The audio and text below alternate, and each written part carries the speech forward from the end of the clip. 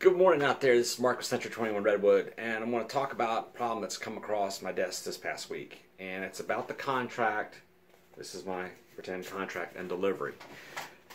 So we're the buyer. We sign everything. Send it to the seller. The seller signs everything. Okay? Until we actually have delivery back to our side, that contract's not valid.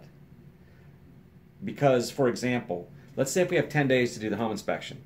If they set it on for 8 days, then we only have 2. Same thing with addendums. We send an addendum over, they sign it, we resend it, pull it back, that document's not valid because we resend it before delivery. So be very, timelines are important. Words that you use are important, and if you have any questions, reach out to your broker. This can be a mess. It could be we won't have a meeting of the minds, and it can get into very ugly situations. But just remember, you gotta send it back. And you know it's 2019. We've got email. Daggone, I think even fax have date stamps. But that way we can make the difference. A minute's a minute.